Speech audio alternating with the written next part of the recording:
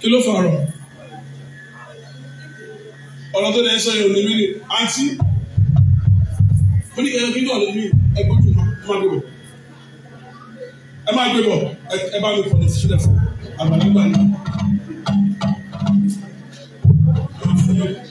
Máa fún yín ní ìfọ̀jú báwọn. Ìfọ̀tí náà máa ń fún ìfọ̀jú bẹ́ẹ̀ fún wa. Àwọn ọ̀dọ́. Wọ́n fún rọ́ọ̀sì. Kò ní ìdòwú. Ẹ bá ń gbé sínú fariwo. Bá ń gbé ní mẹ́kẹ̀ẹ́ wá fún ìṣòro bá bọ̀. Ó máa tètè yọ. Ẹ nà.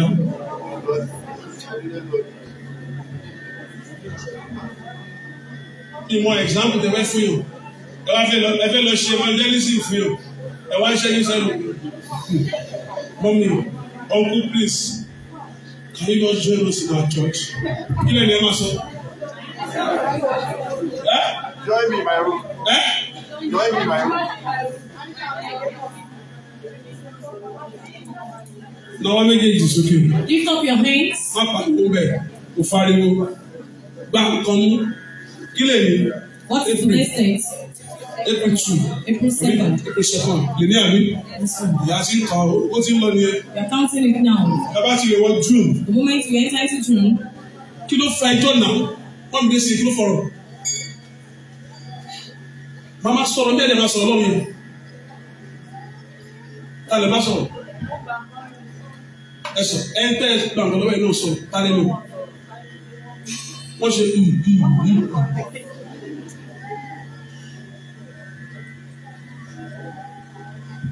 Náwó méjèèjì sókè. Lift up your two hands.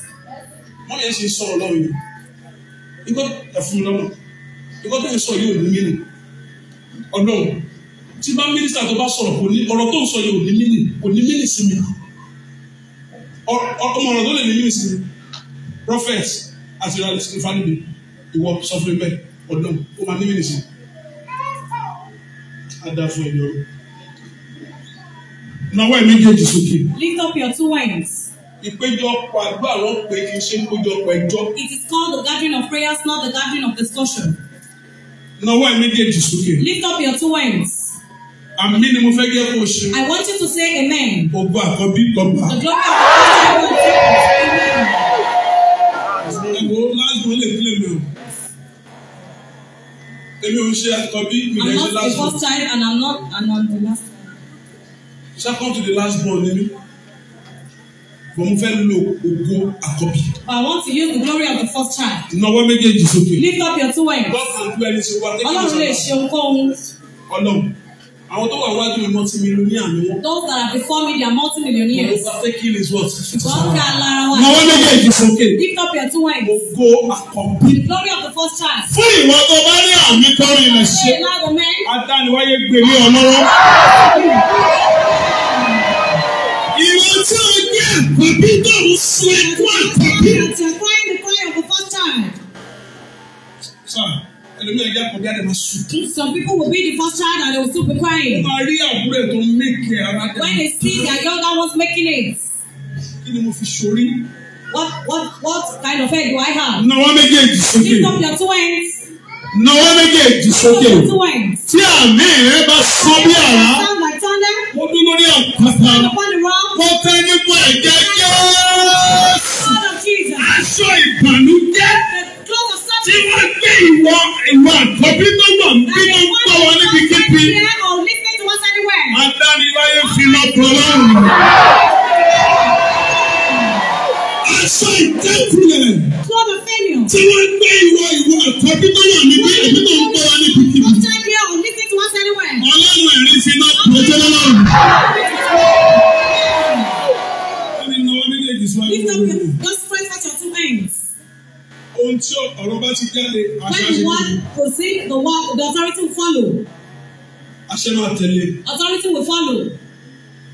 Wọ́n fẹ́ jẹ́ kó ṣe àmì. Now wants to release a mighty Bí amen. ìgbàgbọ́ rẹ ṣe bá tó. According to how your faith is strong Mo sọ enough. pẹ̀lú àṣẹ mágẹ̀. I speak with the authority of covenant. Bẹ̀rẹ̀ láti èní yìí. Starting from today, Tí ìgbàgbọ́ rẹ bá if gbé your mi. faith is strong, Ọ̀nà tó ń là fún àkọ́bí. the way that is always been open unto the first child, Tó fi ń gé àkọ́bí. that will make them a first child truly. Ọ̀nà náà ṣí sílẹ̀ fún un. Mo ní ọ̀nà náà ṣí sílẹ̀ fún un. Ọ̀nà náà ṣí sílẹ̀ fún un. Ọ̀nà náà ṣí sílẹ̀ fún un. Ó ti ṣí sílẹ̀ fún un. Ó sílẹ̀ fún un.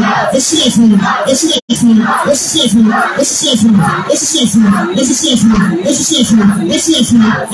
Ó sílẹ̀ fún un. Ó sílẹ̀ fún un. Ó sílẹ̀ fún un. Ó sílẹ̀ fún un. Ó sílẹ̀ fún un. Ó sílẹ̀ fún un. Adániwáyé ń sọ̀rọ̀ kan lọ́wọ́lọ́wọ́. Almighty God is saying something. Ọlọ́run ẹ̀rí sọ pé àkọ́bí kan wà níbi tí wọ́n fi nǹkan pamọ́ sí. God Almighty says there is a first child here that they kept something in the body. Wọ́n fi nǹkan pamọ́ sí lára. They've hidden something in you. Náwó méjèèjì sókè. Lift up your two hands. Sáwà mẹ́ akọrin. Náwó méjèèjì sókè. Lift up your two hands. Ó ní ṣẹ́gun. Lord, Bàbá mi Jésù bàbá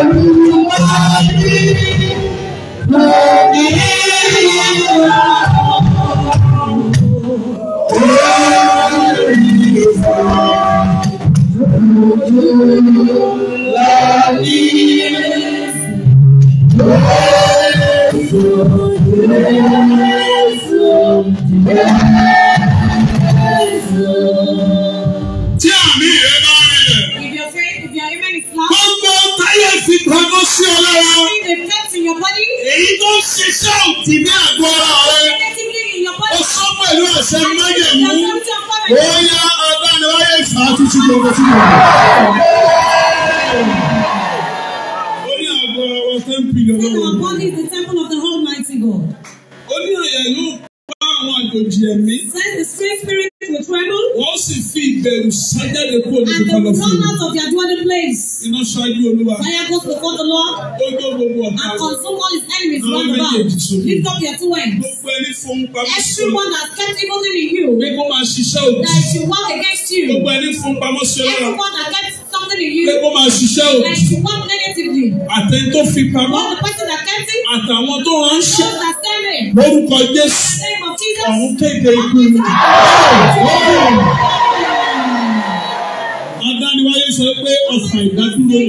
It is the arrow of stagnation. Arrow of stagnation. Rise and fall. Rise and fall. Rise and fall. Rise and fall. Lift up your two hands. God wants to do something. God is about to deliver the person. God wants to deliver the person. Let everyone silent. Close your eyes.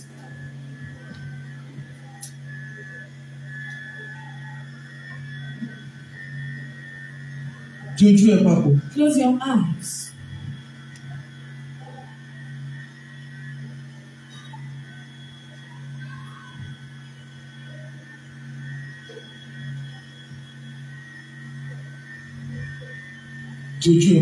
Close your eyes.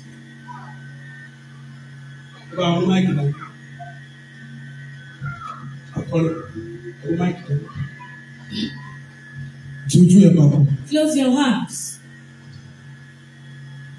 Efrata, ọ̀run mi ṣí. Ẹ jẹ́ ká fọ̀nà lẹ́bi ibẹ̀.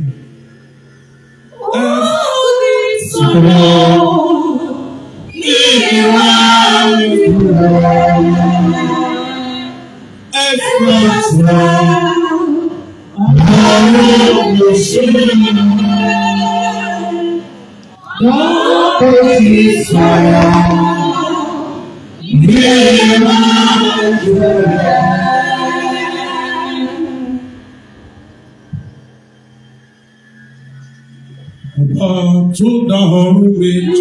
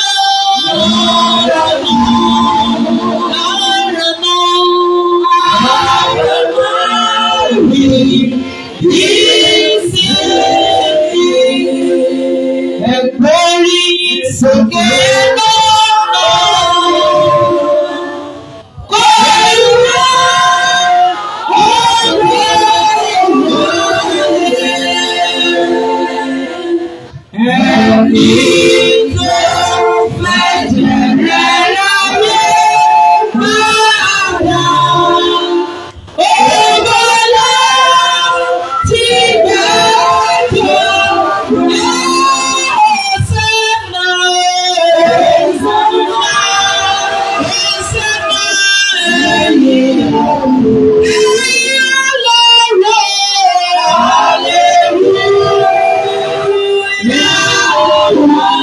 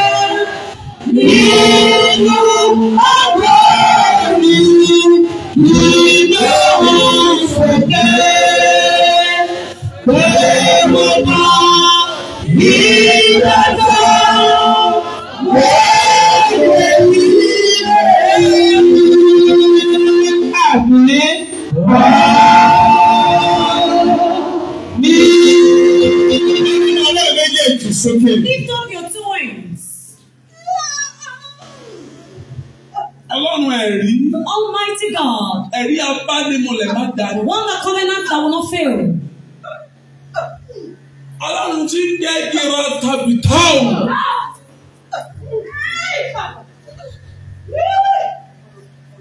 Ọlọ́run tí ń jẹ́ àjàrò àká Élímì. Ọlọ́run ẹ̀rí àràkà ọ̀nà hàjìlá bìsàlẹ̀ náà. Ilé sàhákà òjìlá bìsàlẹ̀ kàwá jìlá màsàlẹ̀ fàkàwù.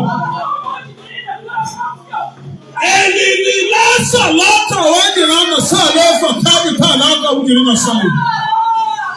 Ọlọ́run ẹ̀rí ní jẹ́ bẹ́ẹ̀. That is God Almighty. Tani náwó ẹ̀ méjèèjì síwájú. Lift up your strength at your two hands. Tani náwó ẹ̀ méjèèjì síwájú. Strength forward to your two hands. Mo dúró lórí àpáta. I stand upon the rock. Mo tẹ́ gbogbo ẹ̀jẹ̀. I give my mouth to the blood of Jesus. Mo sọ̀rọ̀ jáde I àṣẹ speak tẹ́lẹ̀ words gẹ́gẹ́ of bí wòlíì. as a prophet. Tí wọ́n bá kí ga nínú ìran yín. If you are not being elevated in your àkọ́bí. Because you are the first child. Ọba ìjẹ́ òpìgbà yìí. Maybe you are even the last child. Ọba àwọ̀ láàárín. Be at the middle. Ó yá lọ ga nínú ìlú.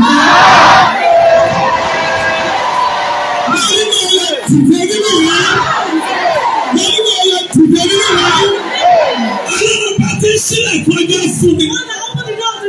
Òsì pẹ̀lẹ́ dandan kúlọ̀ bá ti sílẹ̀ kún ẹgbẹ́ fún mi. Ọlọ́run ti tàn ìmọ́lẹ̀ fún mi. The one that shed light to man's journey. Olúwa ní kí ìmọ́lẹ̀. Is the one behind the light. Ìmọ̀wọ́ yẹn méjèèjì sọ. Strike forth your two wings. Aká ìrọ̀jà. God Almighty, the one that do on the lights in heaven. Aká ìrọ̀jà. Olùkọ̀lọ́mọdé ọ̀run. The one that shed light in heaven. Orúkọ Jésù. In the name of Jesus. Onímọ̀ ọjọ́ ọmọ ológun. Because you are glorious child. Ìmọ́lẹ̀ mọ́lẹ̀ nínú ìrọ̀jà. Olúwa sí àmì náà. Ìmọ́lẹ̀ mọ́lẹ̀ nínú ìrọ̀jà. Ìmọ́lẹ̀ mọ́lẹ̀ nínú ìrọ̀jà. Ìmọ́lẹ̀ mọ́lẹ̀ nínú ìrọ̀jà. Ọ̀sán pẹ̀lú ọ̀sẹ̀ májèmú. Abiyamọ òbí ọ̀run. Abiyamọ òbí ọ̀run. Abiyamọ òbí ọ̀run. Abiyamọ òbí ọ̀run. Ẹ̀lí àfúrà. Mo sọ pẹ̀lú àṣẹ májèmú. I speak with the authority of covenant. Ó ní tí ọmọ tí ò bá ti ní ìyá àti bàbá tí wọ́n bá képe òkú ọmọ àgbọ̀. When often she call upon him, we will hear. Wọ́n á képe ọlọ́gẹ́ bí ọmọ tí ò ní ìyá àti bàbá. Upon you as a child that doesn't have father and Wọ́n mother. tó bá ń wá ojú níbí. You think that you want pregnancy. Ọ̀dọ́ lórí àpáta. Upon the rock. Before May 12. So do the Ó yá àdániwáyé yà ọ́ lẹ́nu. Ẹni bá gbọ́dọ̀ ní kò ní ṣe é ṣe. Ó yá ọlọ́run ẹ̀mí fi ẹni náà lọ́nà fún mi. Kí ló ń jẹ́ promise and faith níwájú What is called promise and faith before a glorious child? Kí ló ń jẹ́ promise and faith níwájú onígbàgbọ́ ìlú? What is called promise and faith before a believer? Lọ́wọ́ rẹ̀ méjèèjì sókè. Lift up your two hands. Mo dó lórí àpáta. Stand upon the rock. Mo tẹ́lu bẹ̀ jẹ́ Dip your Jésù. hands in the blood of Jesus. Lórúkọ In the Jésù. name of Jesus. Ó pe àjàgórajà Élímì. Àjàgórajà Élímì. Àjàgórajà Élímì. Àtàwọ̀rajà Ràfíkà jìnnìjìnnìmìmì. Gbogbo ẹni tó bá lọ wá ń fi ọ̀tọ̀ Everyone that says they will shake you with your glory. Gbogbo ènìyàn tó ṣe. Anyone you don't offend. Eli àtàlátà ti ń takú ti ń The tàṣí angel fún. that do sell death and sickness. Gbogbo ẹni tó ṣe. The one you've not offended. Tó lóun fẹ́ fi That ohun they tó say wá pọ́n ọ they lójú. want to make you suffer what Wọ́n lóun máa sọ di èèwọ̀ fún ọ. they say they will make it taboo to Wọ́n you. lóun máa sọ ògo di èèwọ̀ fún ọ. Make your glory taboo. Wọ́n lóun máa sọ àánú di èèwọ̀ fún ọ. Make your mercy taboo to you. Ọlọ́run ẹ̀rí Almighty tí God. ìtàkùn fún ni. God that sell Tí death. ìtàsán fún ni. Sickness. Gbogbo olú ìṣẹ̀dá bẹ́ẹ̀. Lórúkọ Jésù. Ọ̀run ṣe wọ́n mọ́lẹ̀ dúró. Gbogbo olú ìṣẹ̀dá bẹ́ẹ̀. Every creator. Gbogbo olú ìṣẹ̀dá bẹ́ẹ̀. Creator. Adániwáyé ṣe wọ́n mọ́lẹ̀ dúró. Ìwọ tí ayé ń dè mọ́lẹ̀. God that the evil was Bẹ́ẹ̀ wá done. ṣe. Let one of us tell you. Lórúkọ Jésù. Jesus. Ó yẹ adániwáyé tú ọ sílẹ̀. Ìwọ tí wọ́n dé inú rẹ̀. You that they tie your Wọ́n ní kò ní ṣe é ṣe. Bí ọmọ òní dúró bẹ̀. Ó yẹ adániwáyé fi ọ̀rọ̀ ẹ̀rí tú ọ sílẹ̀. Ọ̀rọ̀ méje ló ní bí àgbélébù tú ọ sílẹ̀. Ọ̀rọ̀ méje ló ní bí àgbélébù tú ọ sílẹ̀. Mo yẹ tú ọ sílẹ̀. Àtàwọn ọlọ́fin Jésù.